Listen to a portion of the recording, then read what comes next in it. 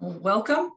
My name's Rebecca Riley. I'm director of the ESCoE, and this is an interview for the ESCoE Economic Measurement Conference 2021. And we're delighted to have with us Professor Sir Richard Blundell, who has just delivered a keynote talk on wage progression of low-skilled workers and the role that occupation and types of firm play in this.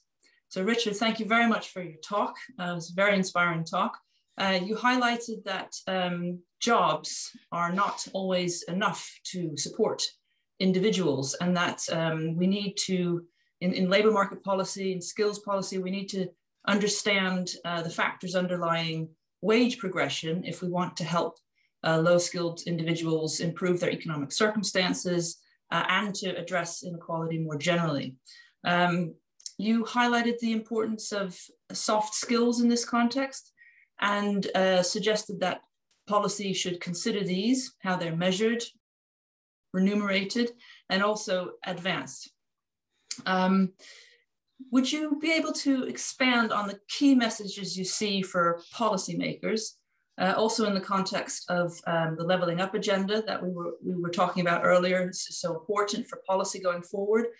And perhaps I could also ask you to elaborate on the issues that you see arising for wage progression and inequality more generally with the pandemic and also in the aftermath of the pandemic. Thanks, Rebecca. It's great to be here. Fantastic to give the talk, actually. Made me think more about the area. And I should, to begin with, thank not just ESCoE, but the ONS and the ADR for helping access the data over this period, actually, which has really allowed us to advance the research on this question of wage progression and the kind of skills and the kind of firms that deliver the best wage progression for lower skilled, lower educated workers. I think this has become a really key point in the UK, but not just in the UK. We've had fairly buoyant, at least before the pandemic, we had fairly buoyant employment and employment growth, even among lower educated workers. But unfortunately, the level of wages, and in particular, as I emphasized here, wage progression has not been good. And what this means is that there are the two main policies in this area of minimum wages and universal credit are leaned on a lot, and they're very important, but they're kind of cross-section policies, I kind of think of them. They deal with the problem as you see it at the time. And what's happened is that rather than universal credit encouraging people into work, which it certainly can do, it has incentives to work in it, but it doesn't have incentives for wage progression. And what happens is people can easily get stuck in low wage jobs. And minimum wages, of course, can prop up the wage, but it doesn't prop up wage progression. So you can be stuck, and we're seeing this increasingly, that that lower, in a way, not people who didn't go to university and don't have good academic qualifications get stuck in rather poor jobs. And these are often concentrated, I should add, in areas where the leveling up agenda is particularly acute. So I think this speaks to all of these issues. It also speaks to what's going to happen as we come out the pandemic, because this issue is particularly important for the young, and wage progression and wages, in fact, of younger generations have not held up well. So it's really the focus, I think, at least at the bottom end of the labour market, but this involves a large fraction of the labour market. It's very important. So what we know is that we've documented this wage progression problem, and we now know that just getting people into work isn't enough. It's the type of work and the type of firm and the type of skills they have that matters. It's just, how do we dig into that? And the great thing about the bigger data sets, the data sets like ASHE and BIRD and the ARD that we use here is that they're big enough and detailed enough that we can really dig into this. They still have drawbacks. You know, the frontier of data that's invaluable for understanding and for policy. We're still pushing that frontier back. And the great thing about ESCoE is that it's really helping with that. And what we found was that once we look at what tasks, what occupations, which we can do with that data, people are doing, we found that there are certain types of certain workers with doing certain occupations with certain firms that seem to do rather better than others. So the question is that a systematic thing or is it just random? You know, if it's systematic, that means we can work on it, learn about it, and maybe help others to achieve that wage progression. And we did find it was systematic. What we found, it was systematically in occupations where tasks involve soft skills. That is, skills which make you valuable at your ability to interact with people, to be perceptive, to be reliable, but not just those reliability things, literally to work with others, to communicate, not necessarily to do cognitive things and to solve problems themselves, but to be aware of problems and to point them out when they're occurring. And these are what we call complementary skills. They're very valuable to skill. They don't get outsourced. People doing this don't get outsourced because they're valuable to the core of a firm. And we found they're particularly valuable in firms that have higher educated workers as well. So kind of workers with a balance, firms with a balance of types of workers, not just low wage firms and low workers, and firms that are more on the technological frontier, the R&D firms. And so policy needs to work on skills, but it also needs to combine those with the type of firms. And I think this got a lot, you know, we have a lot to learn and to put into the policy agenda. And if you think about the policy agenda of levelling up, one issue that we have in the UK, perhaps we have it rather more than many other, at least European countries, is that certain areas are rather devoid of young educated workers. You know, what a feature of the UK geographically is that some areas, as we have increased the number doing higher education, those higher education workers tend to cluster in what we might call larger thriving cities, thriving areas, and leave behind towns and cities that are left behind. And of course, if you don't have a set of educated workers in a town, it's very hard to attract good firms. And so this makes the policy issues, you know, much bigger. And I think people are aware of this. You know, this is a tipping point type of problem. You need to change the environment. We've known that, you know, if you can situate a university somewhere, that place often does rather well. And it's not unrelated to these two issues of technology and a larger share of educated workers. So I think you know, there's something coming up here that's really important, and this data is wonderful because it's big. It's only 1%, but you know, that's you can learn a lot from that, and we can track travel to work areas, so we can look at different areas, and we can see, you know, where this matters and for what type of workers. So I've become, you know, starting out rather depressed about what was happening at the bottom of the labour market, but getting a bit more optimistic that at least we're discovering where things can work, and maybe that gives us some room for policy manoeuvre. Thank you. So it sounds like the policy levers needed to address these issues are quite broad-ranging and require some form of coordination. Yeah, that's right. And so I guess, given what you say, also, I mean, we have a new skills and productivity board advising the Department for Education on exactly these types of issues related to skills and productivity. So I was wondering whether you wanted to say more about how we should think about the implications of your findings for productivity. Of course, we have a productivity slowdown in the UK, which is probably more accentuated than elsewhere. So I wondered whether you could comment on that. Yeah, we do. In a way, the big problem for the UK economy has been the productivity slowdown. We know that. By the way, that that's fairly important across the distribution. It's affecting everyone, and it's understanding that is really key. And I think what we're looking at here is particularly the impact that has on the growth of wages for the lower educated, and what can work for them, which perhaps is the most important in a way, at least from the inequality and leveling up agenda. It must be. I think the point here, it's kind of easy to say, oh, well, it's this type of firm and this type of skills that match together that give you something.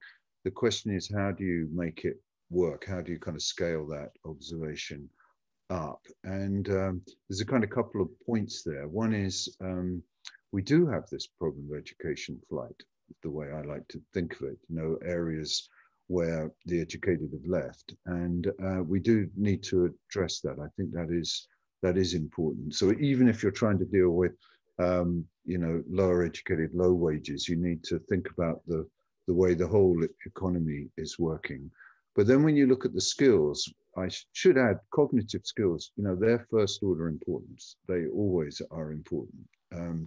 But what we are finding is these soft skills are also important.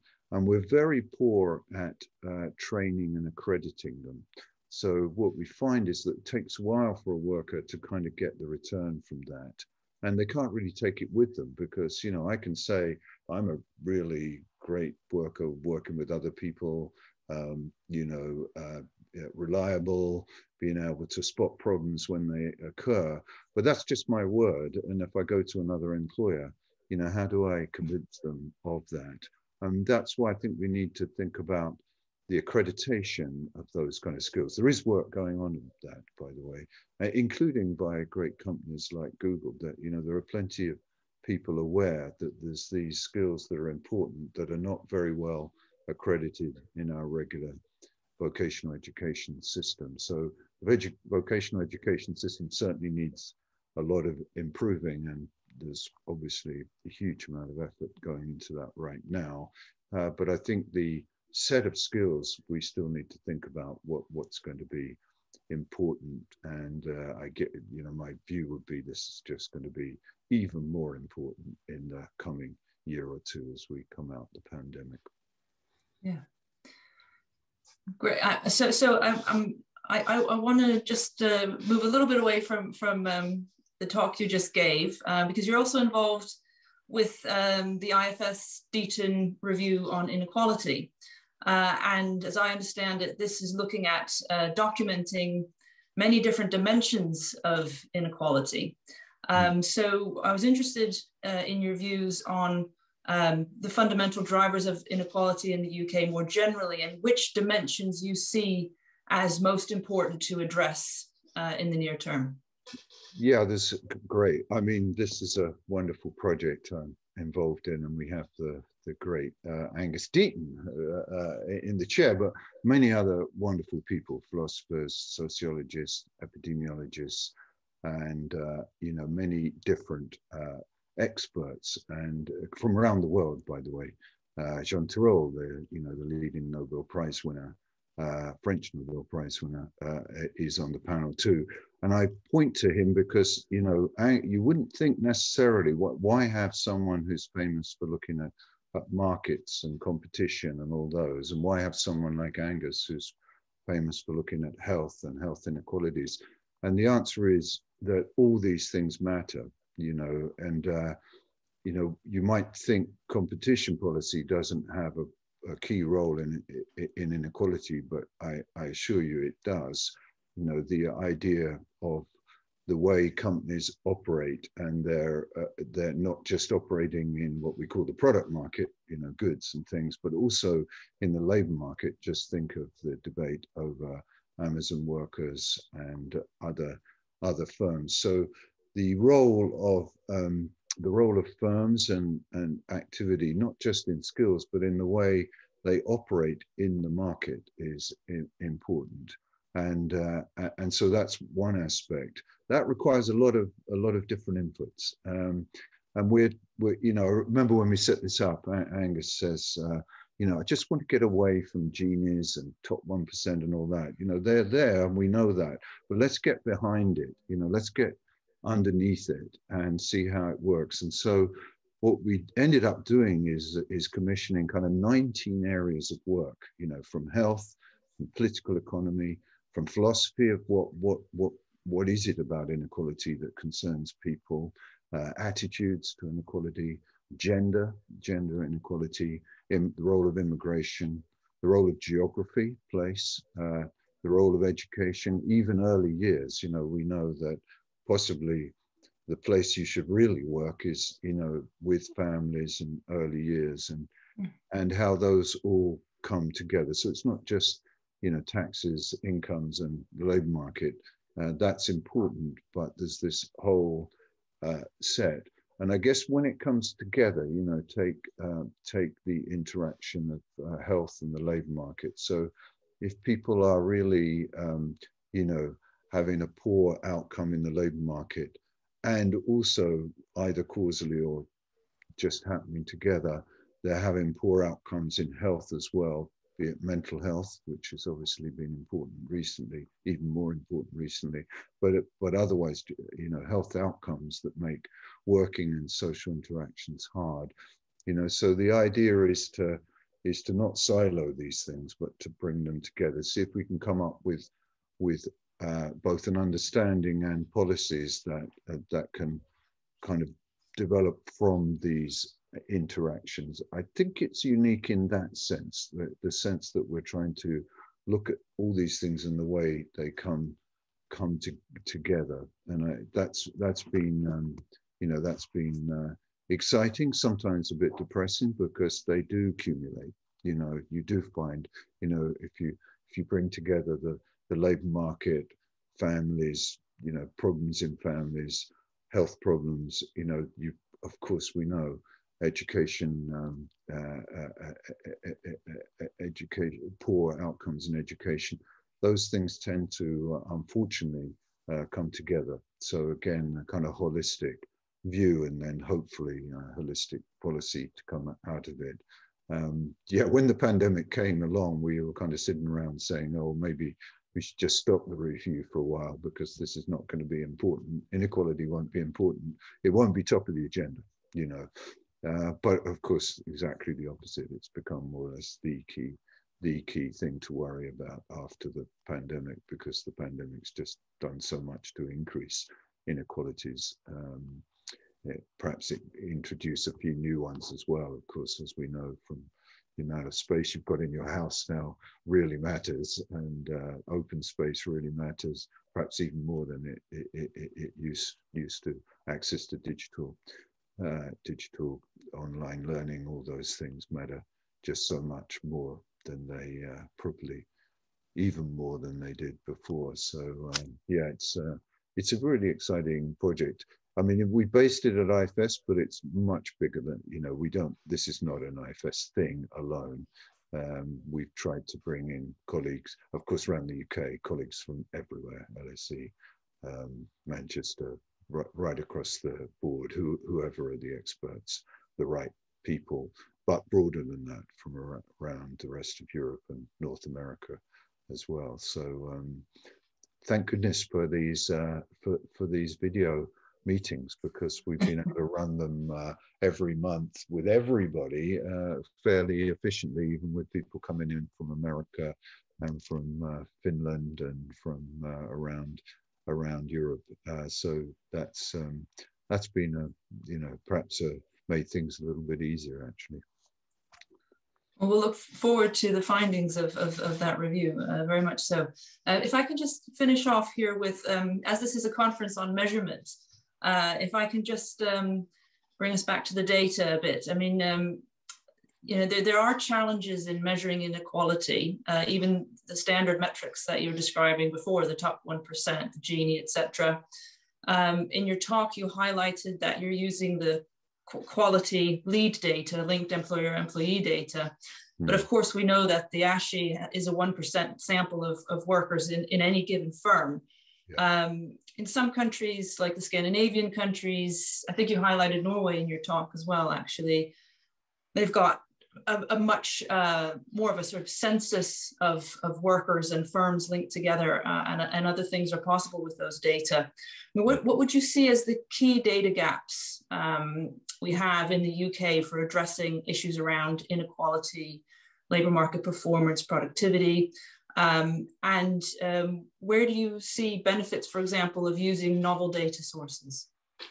Yeah, great question. I mean, measurement's become a really exciting and important area. So, you know, it's not the kind of bit at the bottom of our analysis or any analysis now. It's right there at the top, whether it be methods or, you know, access.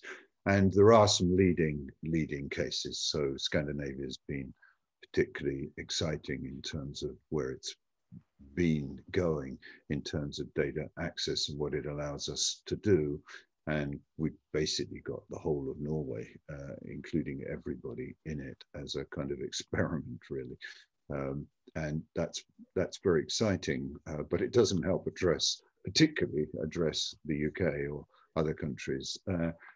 Every country has a rather different form of its data, partly just because that, you know, they're different countries. You know, the fact that we have such a large service sector and we have rather precarious and unusual jobs, so the self-employment makes some of these measurements just in the kind of labour market difficult, as you mentioned. I think my view still is that we have the data, really. We have much more data than we have been able to use yet. So ESCoE and ONS and the way this linking, to give you an example, I mentioned this, that one is the link to the census. You know, the census link will allow us to do some of the things you mentioned, because we'll have the whole population. We'll be able to look at what many of the things that are measured there, not just location and stuff, but, you know, education backgrounds, the kind of family structure, all missing from ASHE. And that's a problem. And so linking with several censuses, and this is already underway, actually, there's experimentation going on this, and I'm hoping we'll be able to access that. Also with two other really key data sets. One is the detailed HMRC data that really tell us, you know, in real time what's happening in the economy, both in the business part of the economy and in the worker part of the economy. That would be valuable. It's sitting there, and we can do this, and that's happening. And then thirdly, on health, you know, we have a very connected health system with you know, a lot of detail that's been very effective in the pandemic. We know that we're probably the most joined up health system possibly in the world, and that's meant that we could do the things we've been doing much more effectively through the NHS. But linkages on data, it have been much harder. They're there, but that of course would tell us a huge amount as well about the kind of health capital that people are building up, the problems that are coming alongside their incomes and employment. So I think we do have the data there, and it's really pushing the access, making sure people have the full trust that we're trustworthy using data. There are ways of making it confidential without making it unusable, and that's, you know, that's what we're trying to do. And one thing that's happened in the pandemic is, you know, that's the frontier of that has really been pushed very nicely, and ONS has been behind that, because we've been able to think of ways of retaining confidentiality but accessing from more sites, so that we can do research in a clever way without worrying, without, you know, upsetting the confidentiality side of it. So that's been really key. But also, you know, the fact that we've had to think in real time as the pandemic has evolved, you know, bringing in new surveys, linking them up, and has been really key. So the real-time data in the HMRC is just, hugely valuable. And those not just that, but there's data like that. So I think it's sitting there. I think the pandemic has shown we can do it in a trustworthy way. So maybe there will be more confidence in science and social science using these data sets in a way that's quite common actually in Scandinavia. You would sit down and be, it's not, there's confidentiality, things you have to go through, but it's more common to be making these linkages and learning from them. And as I said today, there are things that, you really can learn. It's not just about understanding behavior. It's about getting policy right as well. So yeah, I'm quite excited about that, and quite positive about what's been happening with data access and linkages in the UK. But as I made clear in the talk, currently we do have limitations, and you have to be a bit careful drawing too much from what you have to learn from what you have, but be a little cautious in drawing too much from it, given the 1% in ASHI and the other variety of things that are obviously somewhat limitations in the UK. So a call for better access and continuing the developments we've had over the last year in terms of data sharing. I think so. It's very exciting, and I think we've shown that we can deliver on it. We can deliver, important information for government and for society, not just government, for society at large, and for pushing research frontiers. The methodology that's been developed is that's very long lasting. Methodology shouldn't be underestimated. We've always been at the frontier of methodological developments in the economic statistics in the UK. We need to stay there. We are, and we're probably some of the most cited work in economic statistics in the world has been developed in the UK and over many years. And it's good to make sure we're staying at the frontier there. It means that we're doing excellent analysis as well as policy work. Thank you, Richard. Thank you for your talk and for your thoughts. Thank you very much. That was great. Thank you. Thanks.